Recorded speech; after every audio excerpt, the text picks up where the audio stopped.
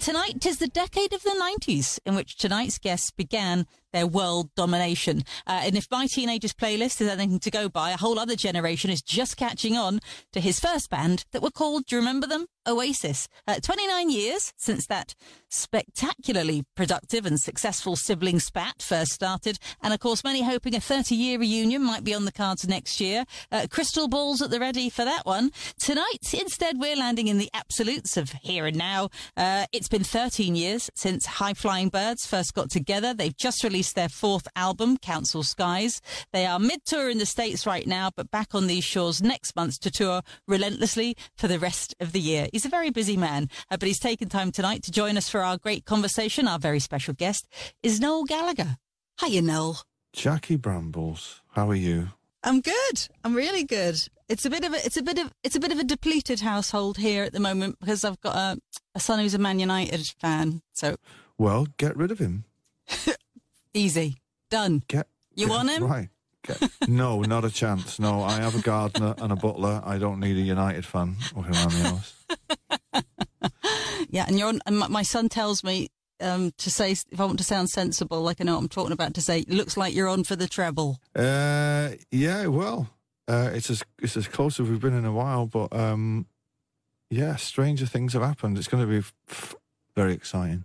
Now, I know you're in the US at the moment, so I do hope you find a friendly tavern to watch the match in, but you're there more importantly as part of your US tour. That's right, yeah. Of course, you're performing select tracks from the full repertoire of Noel Gallagher's High Flying Birds over the years, but obviously front and centre are the new songs from the new album, which came out this week. It's called Council Skies.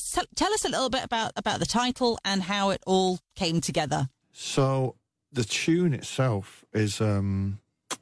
I guess it's a song about trying to find young love or beauty or amidst the concrete and rubble of council estates, which was obviously I grew up on a council estate, so it's something I can speak of with a fair bit of authority. Yeah. And the title of the song, I started to write that song. The germ of it started to take place in Ibiza, and which is why it's got like a bossa nova feel to it, I guess. Right. And there was a bit in the song I needed a hook for it, and I couldn't. I was hitting a brick wall with it, and I was back in London, and I was just noodling around with it one day, and on my coffee table was a book by an artist called Pete McKee, who does these great paintings and illustrations of people on council estates.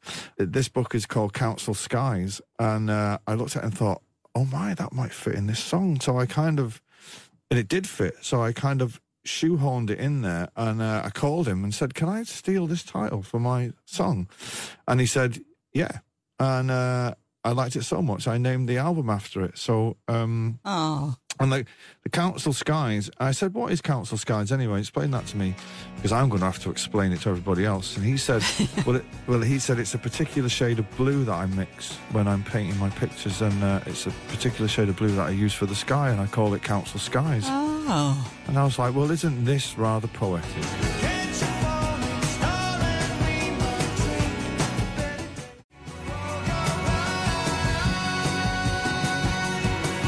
Featuring Johnny Marr on guitar, as he does on a few tracks, actually. That's the title track, Council Skies, from the new album by Noel Gallagher's High Flying Birds. Noel is here with us for our great conversation on Greatest Hits Radio. And the video for that, Noel, was shot at a pretty historic music venue in Manchester, right? Yeah, the New Century Hall. Yeah, it's only recently reopened, and it's hosted. Jimi Hendrix played there in the 60s, and it was a big... It's a big music venue. I mean, I never went myself, but yeah, it's quite the thing. They've got the original lighting rig in the ceiling, which is amazing. But yeah, and we shot the video on in Crumpsall and up on the east side of Manchester, and yeah, it's very, very Mancunian. So, as we said, you're in the States on tour right now, but as far as Britain is concerned, you've kind of got sort of two chunks of tours, haven't you, Noel? Is that right? Like a bunch of summer shows, bit of a break, and then a kind of a pre-Christmas run. Yeah, as far as the UK are concerned, yeah, there's like outdoor shows in the summer and indoor shows in the winter. But in between all that, I'm all over the place. I'll be out in Europe and Japan, and I'll manage to squeeze a holiday in somewhere. But yeah, it's all busy now after. You're going to get cracking and get going. Well, I love being busy. I've had kind of 3 years sitting around, and this is it now. And it's, Thunderbirds, I'll go after this. So I'm looking forward to it. Do you still like being out on the road and touring? Does that sort of feel like your natural, environment to be in for you? Yeah, I think the more I do it, the more I do it and the older I get, the more I appreciate it. Now, I've loved it up until this point. So I'm assuming the next one will be great, but I still have, as long as I'm making records, I'll be going out playing them. I guess the older that you get, the more you have to tailor your touring schedule to suit your failing body, which I'm sure in the years to come will be the case. But at the moment, yeah, bring it on. The more the merrier. Oh, that's brilliant. Do you write while you're on the road? I try not to. Do you know what? I've always tried not to. I mean, I have, of course, written like the odd song here and there, but as a rule, no, because I have so much to do on the road, like promo and the gigs themselves, and having rest in between gigs. I don't really tend to write. I mean, I tend to write at home in a very relaxed manner or in my studio. But when I'm on the road, it's gigging, shopping, watching telly, sitting around doing that really, and then do the gig at night, and then repeat that for about 18 months. Beneath the starry sky.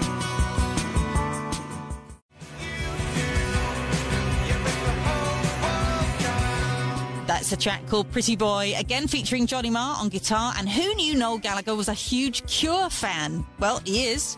And there's a Robert Smith remix of Pretty Boy on the new album Council Skies, which was released this week. And we will return to step back through the mists of time to get a sense of Noel's early musical memories as we continue our great conversation with Noel Gallagher on Greatest Hits Radio next.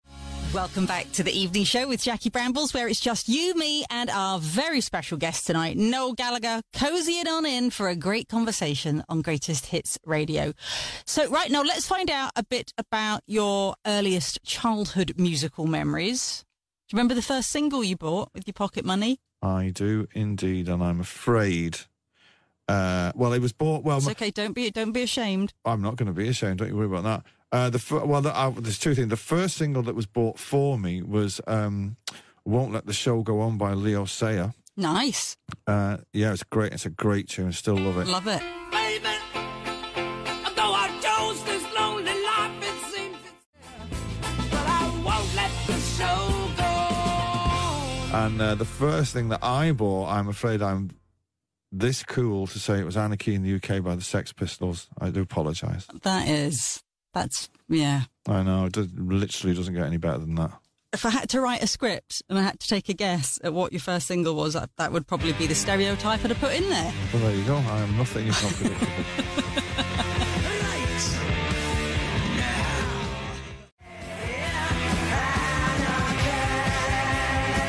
The debut single from the Sex Pistols, Anarchy in the UK from 1976, Noel Gallagher's first ever single vinyl purchase at the musically precocious age of 9. And how about the first album? Would you remember what that was? I do. It was Sex Pistols, closely followed by the Damned's the Damned's first album, Music for Pleasure. Yeah. Oh, brilliant. We had Captain Sensible on the show not long ago. Oh, really? He's still firing on all cylinders. Well, you know what? And the Damned were the first gig I ever went to, the first band I ever saw live. And out of all the people that I've met down the years, and I've met everyone. Yeah. And apart from Bob Dylan, I think I've met everyone, right? And I've never met any of the Damned. Ooh. Yeah. It's outrageous. That is outrageous. You'll have to get that sorted. I'm a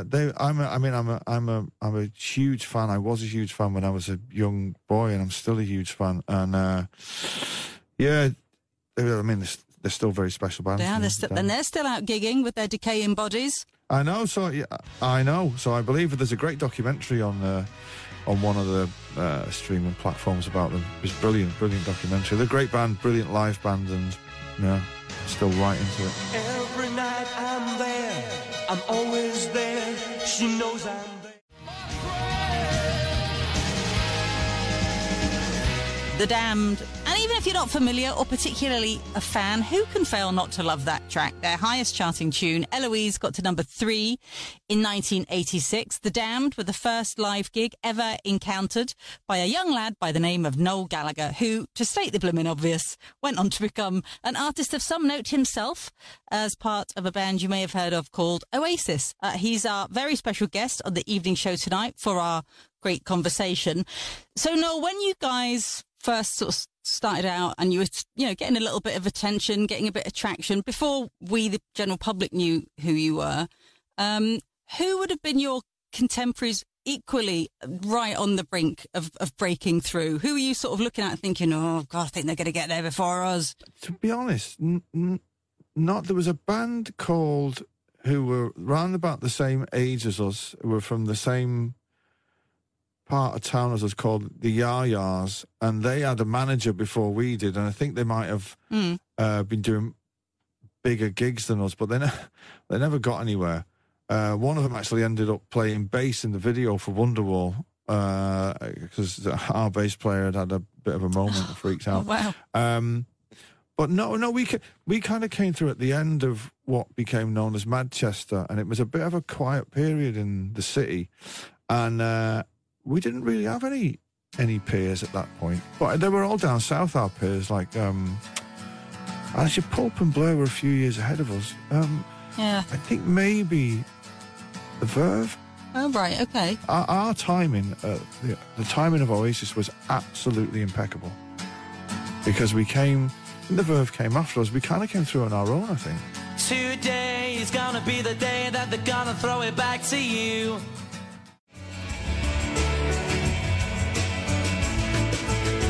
Oasis, Wonderwall from 1995, a song written by tonight's very special guest, Noel Gallagher, and we'll be back with more great conversation with Noel next on Greatest Hits Radio. Welcome back to the evening show with Jackie Brambles. This is the magical hour of the show, our great conversation where every night we get to enjoy some top-notch nattering with one of our favourite artists of the 70s, 80s and 90s. Tonight, we're chuffed to be joined by the leader of Noel Gallagher's High Flying Birds, who have a brand new album out this week. It's called Council Skies. And a new album, of course, always a lot of work on the songwriting front, Noel. Do you remember the first song you ever wrote? I'm not sure I remember the first song I ever wrote. I remember the first great song I wrote, which was Live Forever. But I was writing before that. But how old were you then? Ooh, early 20s. Right. But that Live Forever came about a good 18 months into Oasis. So I'd written quite a few songs before that, but they were unmemorable. Do you know what I mean? They weren't great. But the demo tape that I did when I was young, like a kind of teenager, appeared at an auction a few years back, and I had to verify it. I haven't even got a copy of this demo tape. There's some early songs, and yeah, I mean, something I've always been into. Any good? How did you rate them when you had to verify them? Did I rate it? Well, part of me thought it was genius, and another part of me thought it's dreadful.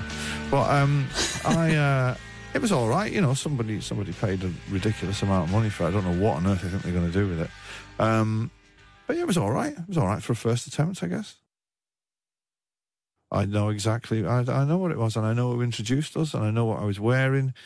I know he introduced us as an indie band, and I remember the tambourine player getting very upset that he'd refer to us as an indie band.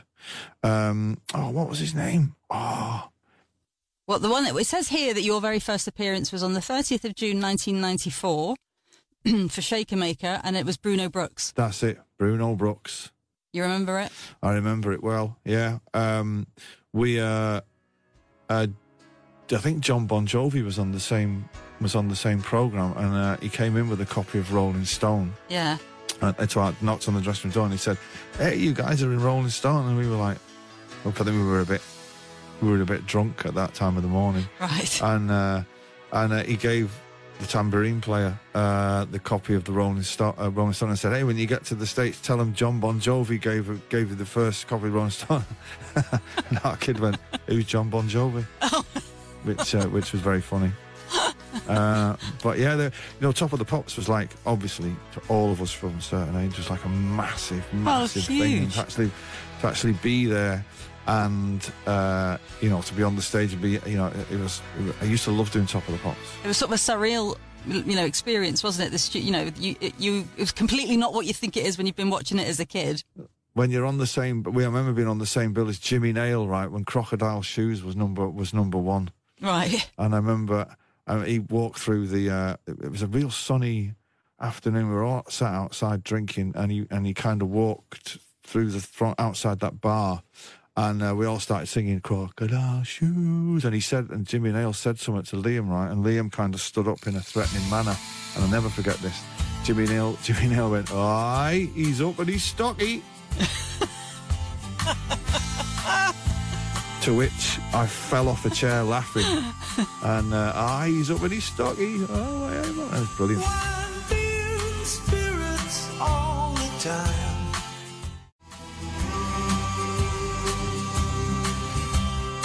Got to number 4 in 1994, Jimmy Nail with Crocodile Shoes, and apparently a witty turn of phrase when he encountered a swaggering young Liam Gallagher in the Top of the Pop studios. So when you first were on there, obviously all your family and your friends are watching, and the next day everything changes. Obviously you've got a little bubble of people who already know that you are, but the general public suddenly, know who you are. Do you remember what that experience was like? Did you cope quite well with it, or? Yeah, I was ready for it. You were ready for it? I mean, it was lucky for me. I'd been part of a road crew for a band from Manchester called Inspiral Carpets a few years before that. So I'd been to the Top of the Pop studio, and I'd been on the road, and I kind of knew what was coming. But the first Top of the Pops appearance it was only then that my mum accepted what we were doing was in any way valid. Right. She was like, "What have you been doing in London?" And we're on Top of the Pops. What? And we was like, "Yes, we've been telling you we're amazing." Well,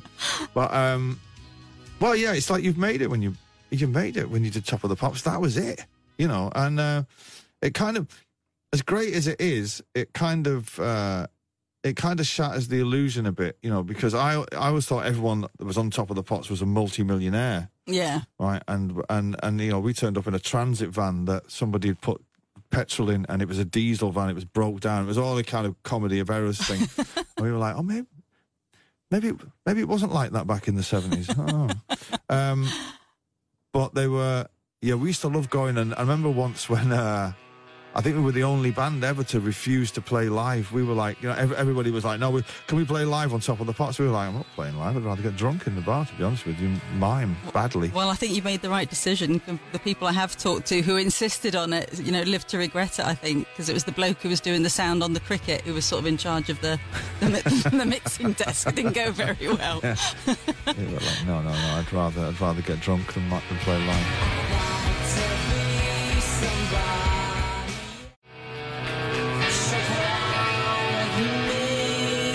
Shaker Maker, the song Oasis first sang on Top of the Pops. It got to number 11 in 1994, but there were 23 top 10 songs yet to come, including 8 number ones. Not too shabby.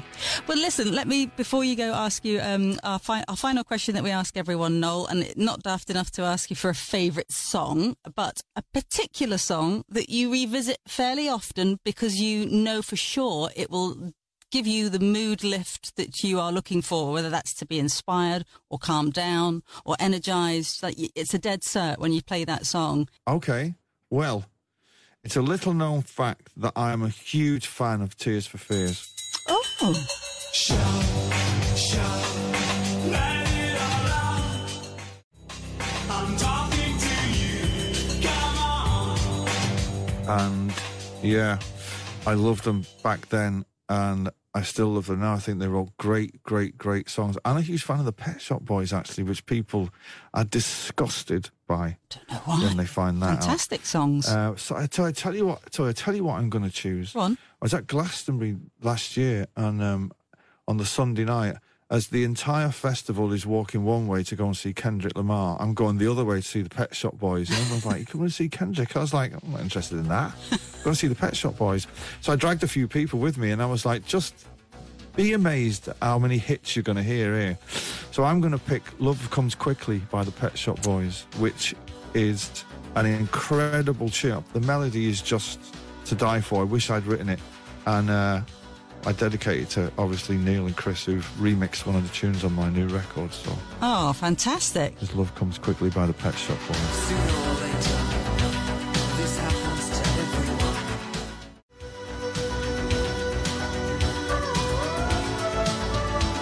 Their second hit single got to number 19 in 1986, Love Comes Quickly by the Pet Shop Boys, who can also be found on the new album Council Skies by Noel Gallagher's High Flying Birds. A nice full circle moment to finish on. Thank you, mate. It's been a real pleasure. No worries. Thank you. All the best with the rest of the US tour, and we look forward to seeing you performing on stage back home over the summer. Safe travels. Ah, thank you. Noel Gallagher, what a lovely chat.